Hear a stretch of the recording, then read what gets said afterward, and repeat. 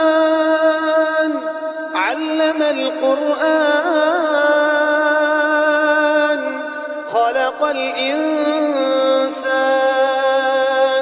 علمه البيان الشمس والقمر بحسبان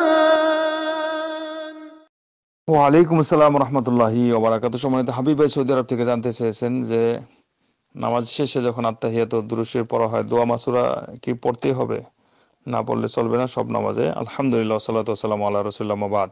সম্মানিত হাবিব ভাই, আল্লাহ আমাদেরকে প্রতি রহম করুক, সালাতগুলো সুন্দরভাবে যথাসময়ে সঠিকভাবে আদায় করার তৌফিক আল্লাহ আমাদের সবাইকে দান করুন, আল্লাহুম্মা আমিন।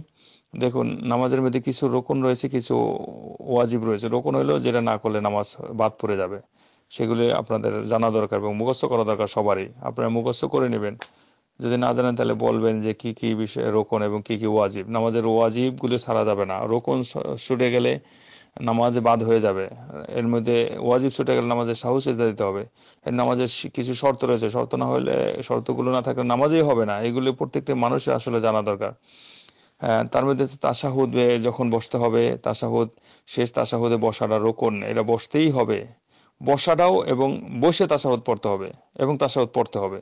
তারপর তাশাহুদের পরে আত্তাহিয়াত পড়ার পরে দুরূদ শরীফ পড়তে হবে এবং দুরূদ শরীফের জন্য বইসা পড়তে হবে, দাঁড়ায় পড়লে হবে না, বসে পড়তে হবে, এটা রোকন। আর দোয়া মাসুরা এগুলি ইচ্ছা করে ছাড়া ঠিক না, কারণ আল্লাহ রাসূল সাল্লাল্লাহু আলাইহি ওয়াসাল্লাম দোয়া মাসুরার প্রতি অনেক গুরুত্ব দিয়েছেন। দোয়া মাসুরা ওয়াজিবও নয়, রোকনও বলেন নাই আলেমগণ। হাদিসের যে বাক্য উল্লেখ করছেন মুস্তাহিদিন আলেমগণ। তবে দোয়া মাসুরা ইচ্ছা করে ছাড়া যাবে না। দোয়া মাসুরা বলতে আল্লাহুম্মা ইন্নী যালামতু নাফসি এটাই নয়, এটাও দোয়া মাসুরার অন্তর্ভুক্ত, যেটা আবু বকর রাদিয়াল্লাহু আনহু আল্লাহ রাসূল সাল্লাল্লাহু আলাইহি ওয়াসাল্লাম শিক্ষা দিয়েছেন।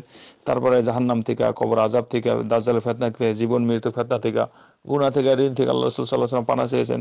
এটার প্রতি অনেক গুরুত্ব দিয়েছেন আল্লাহ নবী সাল্লাল্লাহু আলাইহি ওয়াসাল্লাম, যে সালাম ফিরানোর আগে যেটা না, এটা না পড়ে যেন সালাম না ফিরায়। এটা এই জন্য কেউ কেউ বলছেন এটা ওয়াজিব সালাম ফিরানোর আগে পড়া। তারপরে দোয়া মাসুরা যে রব্বানা যালামনা রব্বানা আতিনা ফিদ দুনিয়া, যেন কোরআনের দোয়া আছে।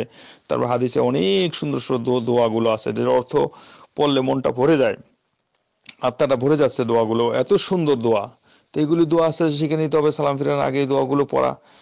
এগুলি তো জায়েজ আছে, এগুলি সাধারণ মানুষ না জানার কারণে অনেক আলেমুল আমাদের কাছেও গোপন হয়ে আছে এগুলি। তো এগুলি পড়ার চেষ্টা করতে হবে। নামাজ, ওখানে তো দোয়া হয় আল্লাহর কাছে, নামাজে দোয়া জিকির ইবাদত ওখানে বেশিরভাগ হয়, অন্য জায়গায় তো সেগুলো হয় না।